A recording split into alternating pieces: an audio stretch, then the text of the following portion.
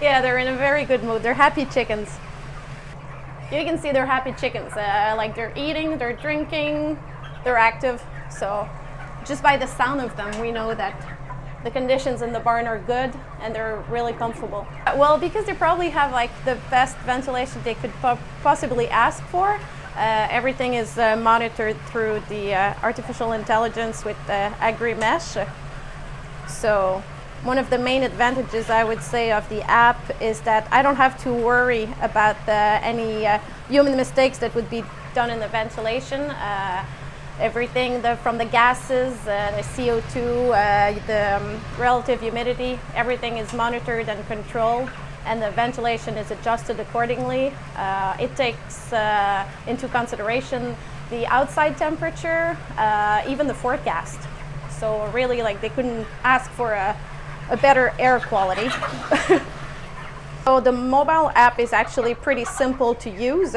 I use it mostly just for monitoring. So I don't really adjust anything, because once your first flock comes in, you adjust all your parameters in terms of the temperature you want daily, the relative humidity that you're targeting, and then the whole system will adjust itself accordingly. So I basically just use the app to see where we're at in terms of weight on a daily basis. I can see my relative humidity, my temperature in the barn right now compared to my target.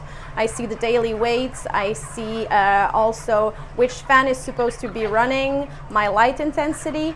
So I have basically all the information I need, and I even have, on top of it, I have cameras. So before I go to bed, I can actually look at my chickens and see if everyone's doing all right.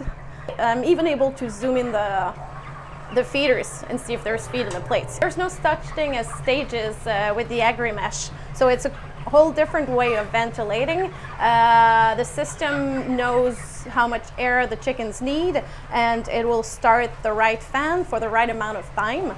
So instead of ventilating in terms of stages and having sometimes a fan start at the end of a barn that's cooler, that doesn't need necessarily that fan, well, it will only start that one independent fan that's required in the zone that needs it.